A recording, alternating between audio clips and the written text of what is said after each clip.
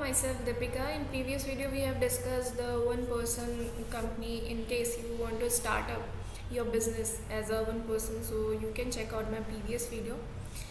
In this video we are going to discuss public limited company. So what is a public limited company? A public limited company is a famous form of limited liability form of ownership. A minimum number of persons required to incorporate and operate a public limited company is 7. And unique feature of public limited company like limited liability of the shareholder and ability to raise equity fund, separate legal entity and perpetual succession make it the most recommended type of business entity for millions of small and medium sized business that are professionally managed. So now let's discuss the features of a public limited company.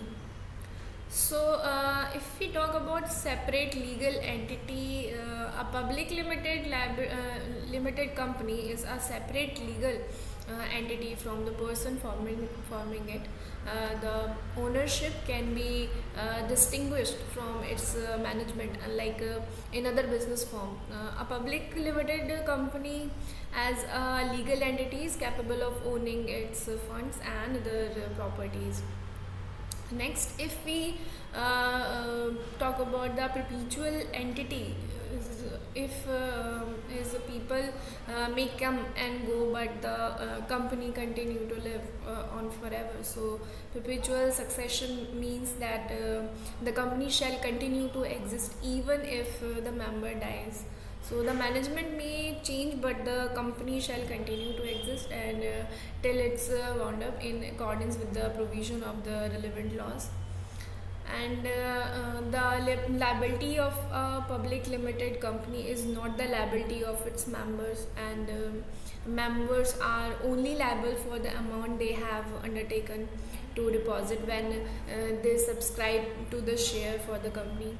And liability of the company are not the liability of the people forming it. And yeah, and next is if the most important if we talk about raising money. So the most important advantage of a public limited company is the ability to raise share capital, particularly where the company is listed on the stock exchange. So since it can sell and it shares to the public, anyone is able to invest their money, and the capital that can be raised is typically much larger than a private limited company.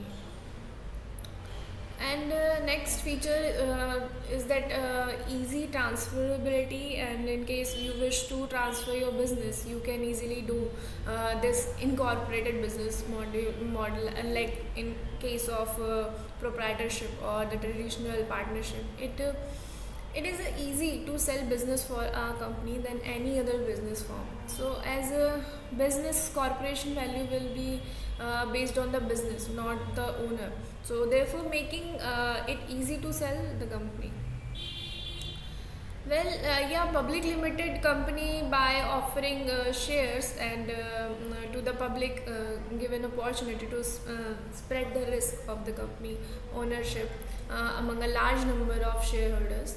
This may help the promoters and investors in the company to sell some of their own shares at the profit while sharing it, still retaining a substantial stake in the company and mitigating risk. So next, what are the documents which are required for registration? So one photograph of the member and director, self-attest PAN card and Aadhaar card, and your voter ID card and driving license and passport, and passport of the proposed director, and the Aadhaar card and the PAN card of your members and directors.